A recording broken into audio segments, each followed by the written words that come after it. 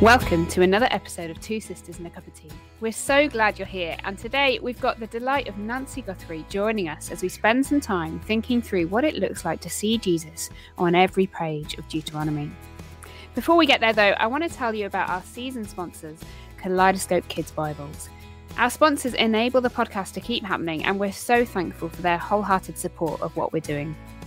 Kaleidoscope help kids and parents bridge the gap between storybook Bibles and adult translations by retelling every book of the Bible at an elementary or primary age reading level in beautifully designed single volume chapter books. They've already got a third of the Bible finished, with volumes ranging from Exodus to Revelation, Matthew to Psalms, and many, many more in between. And look out for their highly anticipated newest release, Genesis. Welcome to Two Sisters and a Cup of Tea. My name's Felicity. I'm here in the States, and this is my sister Sarah in the UK. And today we're delighted that we've got Nancy Guthrie with us. Welcome, Nancy. Great to have you with us. Wow, what a treat to be with the two sisters. Does this mean I can be sister number 3? Oh, yeah. Anyone who joins us. Yeah, honorary, Love that. Love that. And I do love tea. I've kind of had my fill of it so far today, but I can always use more. What would be your choice of tea? Oh, I would like a fruity black tea.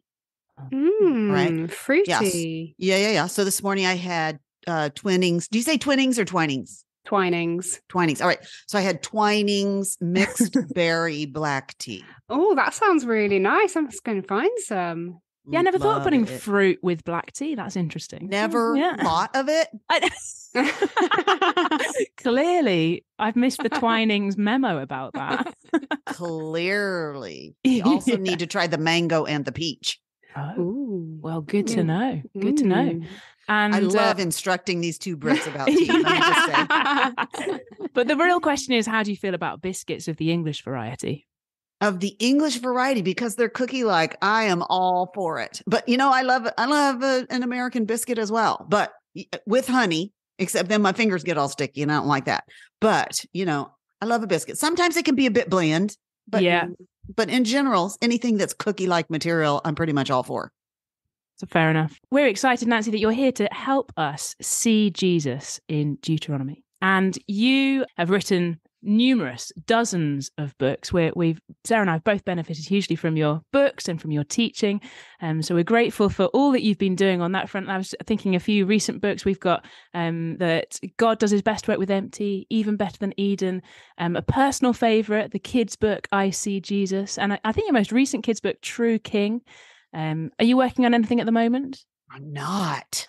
Wow. I'm not. Don't tell your husband. He'll want to fill up my my to-do list, right? I am busy. Yeah, and I do have a couple of ideas in the hopper that I'll start on. You know what? One thing that drives me, Felicity, is that I always teach the women of my church in the summers. And so that's always a push for me to get started working on teaching something else so that I'm prepared in June and July to teach at my own church. So that's what's pushing me now. Brilliant. Always That's busy. great. That's true. Busy for the Lord. And we're really hopeful that, and this is going to be a fruitful conversation for us and for our listeners. And we're excited that you're here to help us with this. Yeah, great. So should we crack on with some of the questions, Nancy? So as we've told you, we're in the book of Deuteronomy for this season, and we've been really enjoying it. And we really just want your wisdom on what it looks like to really, really see Jesus in this book. So a more general question to start off with then. So as people living this side of the cross, how are we to understand the use of the Old Testament for us? I know that's a huge question, but could you just give a few pointers for our listeners on that? Well, I think we want to understand it the way Jesus taught his followers to understand it.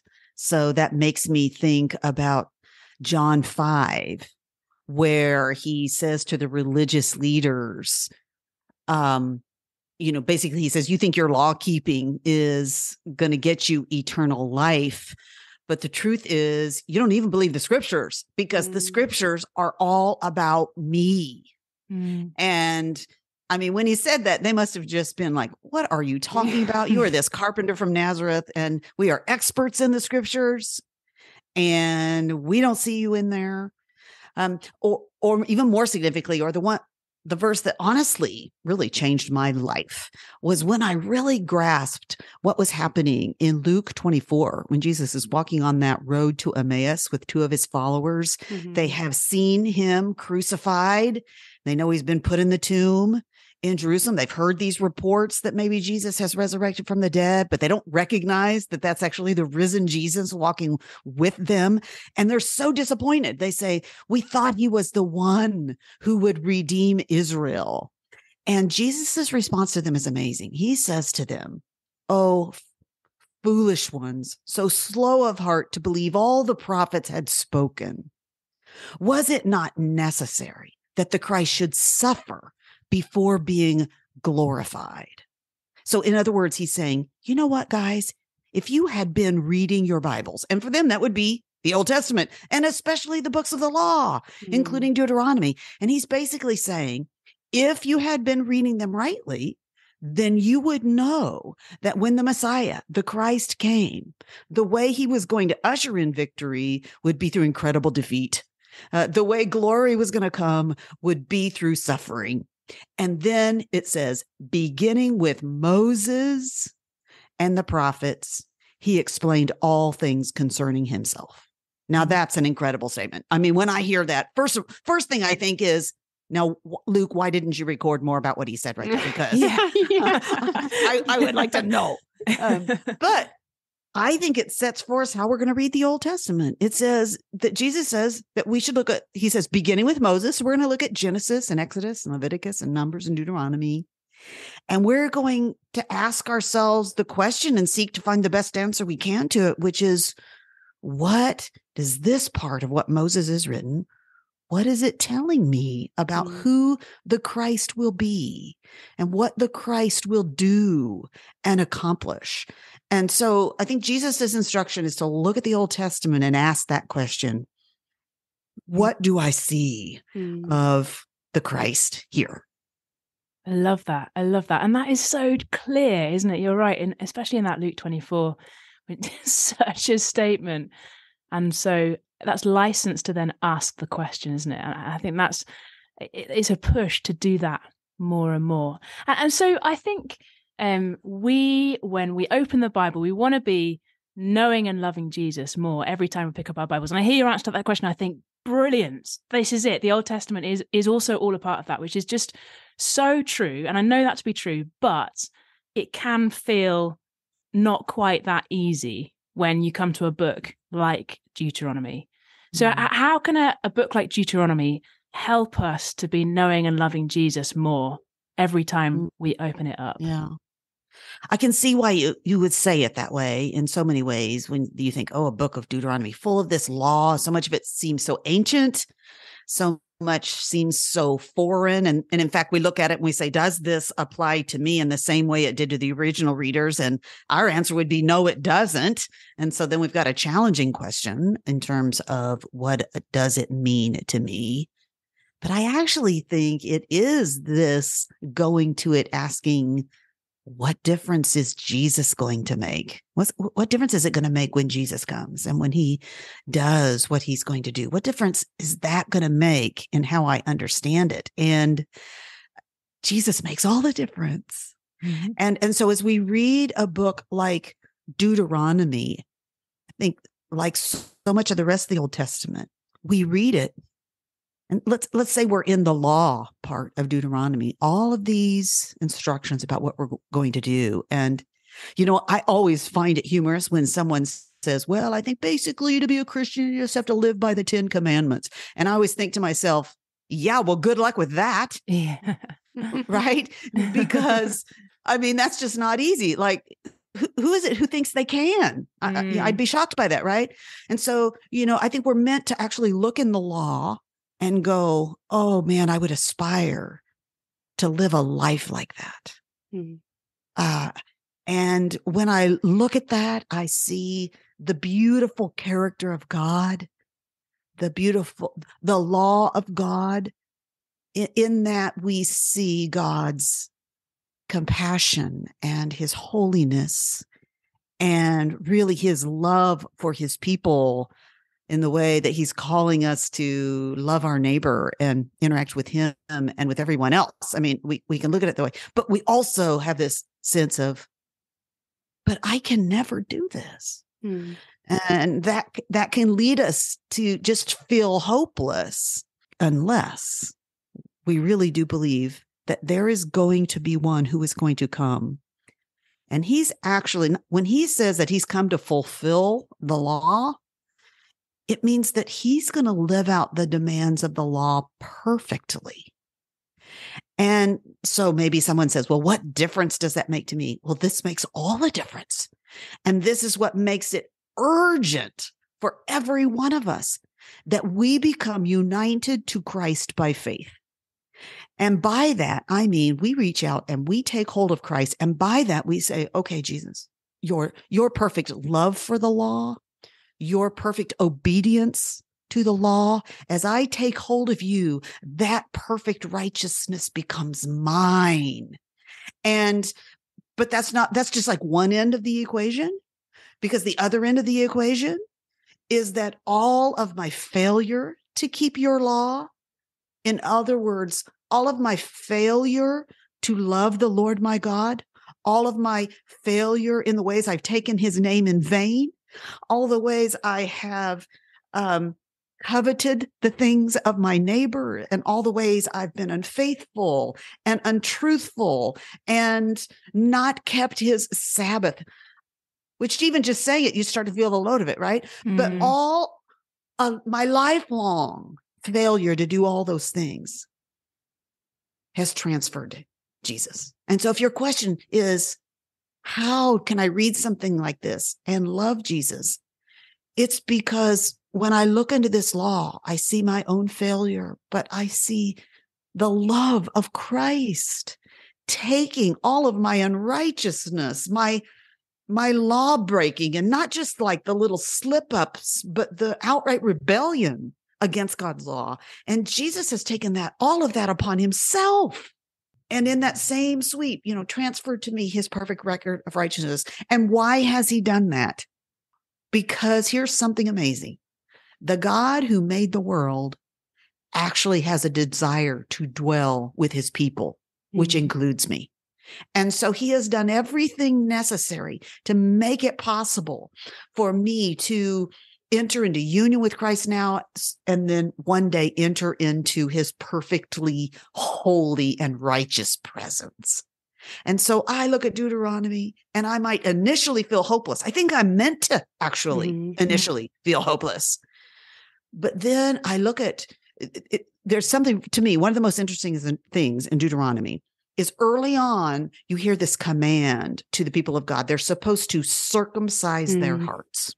Have you guys already talked about this? Yeah, so we kind of got that tension of do it yourself, right. And then at the end, and then later on, yes, exactly. Yeah. He says, "I'm going to do that." Yeah. Well, to me, I mean, if we're looking for a reason to love him in Deuteronomy, we get to see here that everything he commands, he will provide for us.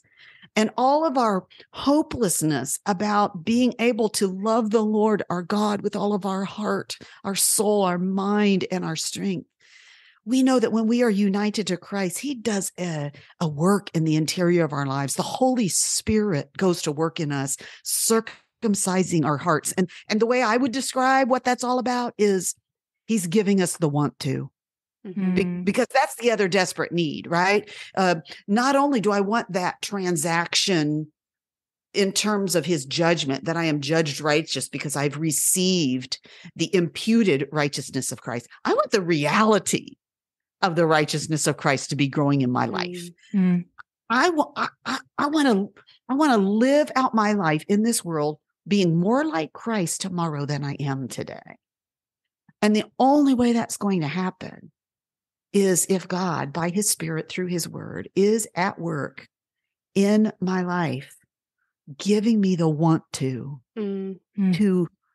actually overcome some of my own sinful wants and desires, and to be at work sanctifying them, so that I find myself increasingly day by day finding that what I want more and more lines up with what God wants, so that I love what he loves and I hate what he hates. That's the goal and aim of my life. And I think that is the promise of the book of Deuteronomy. That's so helpful. That phrase, the kind of giving us the want to. Really, really appreciate that, kind of the way that you phrased that. Can I push you on just what it looks like No. what it looks like to see that in the language of Deuteronomy? I think one of the challenges I felt is that I'm reading and trying to soak myself in Deuteronomy, and at the same time I'm thinking, well, I feel like I need to read Romans and Hebrews, and like I just, Deuteronomy is everywhere, isn't it? As you kind of start to kind of pick up the language, you're seeing it in every other book in the Bible, it feels like. What does it look like to apply deeply to my heart with the language of Deuteronomy, and not kind of fast forwarding too soon to New Testament? Or I don't know, is there a danger there? I think we've been discussing, haven't we? Are we going too quickly to Jesus is the answer here? Is it possible to do that or not? Like, talk us through how you approach some of those questions. Yeah. Defines what you mean by too quickly. So I would say this, I would say for most of my life in Bible study, no matter where I was, be reading the Old Testament, and pretty much we got very quickly to asking the question, how do I apply this to me? And if you're going in a direct line from reading Deuteronomy to how does this apply to me? Yes, that's too quickly. All right. So what have you got to do first? First, you go from the text to what is this? What did this mean to the original readers? Or in other words, them then. And that's very important for a book of Deuteronomy, especially when we get into that civil law. Don't boil a goat in his mother's milk, those kinds of things. We get to those kinds of things. We've got to understand, what did that mean to them then? Why were they given those kind of instructions at this point in Israel's history and at this point in the covenant relationship between God and his people? But we also don't want to go from there directly to then, how am I going to apply it to me? Because it is important to it. We don't want to read the Bible like simply Old Testament Jews. Yeah. We want to read it in light of the person and work of Jesus Christ. And so the next question we ask is, what difference does the life, death, and resurrection of Jesus make for how I'm going to understand Deuteronomy and therefore apply it to myself? And it makes all the difference. His life makes a difference because his righteous life, he lived out this law. His death makes a difference because he died for my lawlessness. And his resurrection makes a difference because he ever lives to intercede for me. And that resurrection life is what enables me to live in new life as the Spirit is at work in me. And so when I take then I finally get to, how does this apply to me? And I've got the richness of all of those things, and I'm able to rightly apply it to me. So I do think you can go too quickly, but I guess I heard in your question, like, you want to be completely satisfied with just what you read in Deuteronomy, and maybe there are some places to that, but I still think you got to get to Christ. Like when I think about places in Deuteronomy that warm my heart, like, I love that passage. It's either in 6 or 7 where he's talking about, I chose you. And he says, I didn't choose you because you were the strongest or the most or whatever. Yeah. I love it because it's kind of like I can hear God just saying, I loved you because I loved you. Yeah. It's an amazing phrase. He set his affection on them, isn't it? I love that phrase there, right? So wonderful. And so when I think about that, I think about that being godlike love. It's love that in a sense goes against merit, and it causes me to look at the way I interact with people and to take joy in setting my love on people, especially people who don't have a lot to give back to me, and people that they might not seem worth it, or they might not seem worthy, or whatever else, but find great joy in that. And then personally, just realizing that's the case for me with God, that because I'm a part of God's people, I know it wasn't because I was smart enough or because I showed a lot of potential, or any of those things. It's just solely that in God's sovereignty, he chose to set his love on me, to draw me to himself. That's so humbling. That humbles me when I think about family members who maybe, grew up in the same home I did, but aren't in Christ. And it humbles me that he's drawn me to himself and that he set his love on me in this way. And so in that sense, I think, just in Deuteronomy, it's warming my heart. It's challenging me. It's showing me something about the love of God. But that love of God comes to me through the person and work of Christ. So I've still got to get to Christ to feel it. I think that was really helpful what you were saying a few minutes ago, as we see God's character in the law, in Deuteronomy. We see who he is, and we see the person of Christ in that kind of like even the idea of the perfect obedience that comes in that. And I think I found that then has really provoked my desire to want to be obedient. And what it looks like to be obedient this side of the cross and the other side of the cross, that's different in terms of what we do with the law, but the actual heart of desiring obedience, as you say, that the Lord has given through his grace, that want to do it. That's been something that's really struck me. And so, but it's interesting, isn't it? Because I think through Jesus, then I see that more clearly, and I see the life more clearly. I see God's character more clearly. We're so privileged to be this side of the cross in that sense. But it then still raises the question again, which is just in my mind probably unfathomable, as to how we then apply this to us. And you're so true, Nancy. We always have to pull it back to Jesus, and we see it through Jesus, and we're not seeking to apply it without Jesus. But I want to be obedient because of Jesus. I want to be obedient, and it's a desirable life. And I'm still kind of like, oh, what does that actually look like for me reading Deuteronomy now? And maybe that is just something that you just kind of mull on as life goes on, and you kind of get to know God better, and you see what it is to be obedient to him.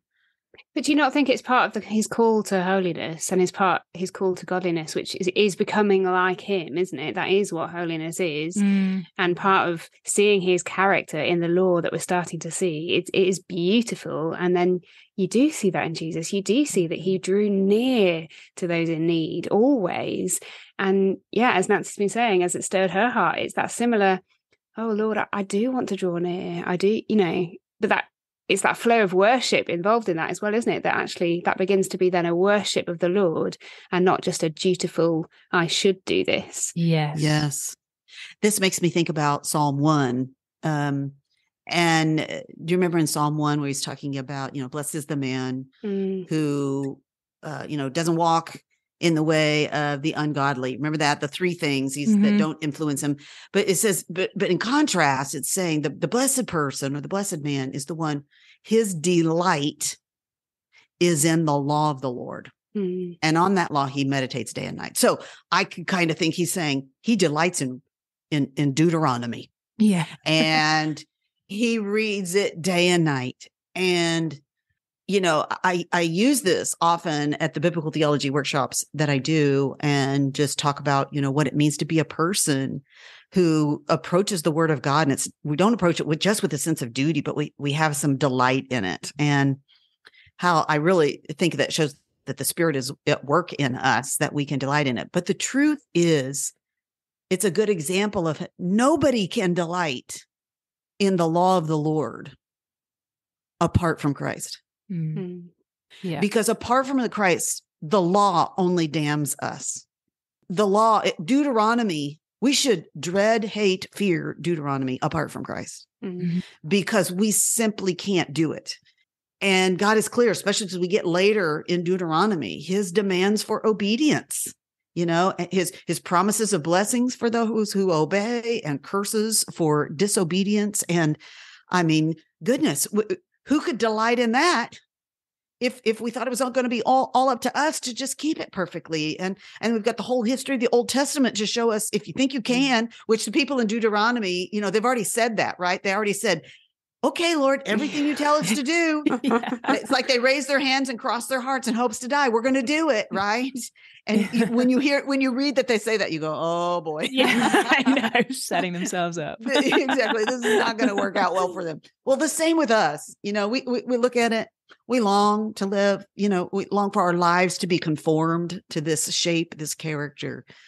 But the only way we can delight in this law is because we know we belong body and soul to our faithful Creator, Jesus Christ, and that He has fulfilled the law in our place, and He has taken our punishment for all of our failures to obey this law.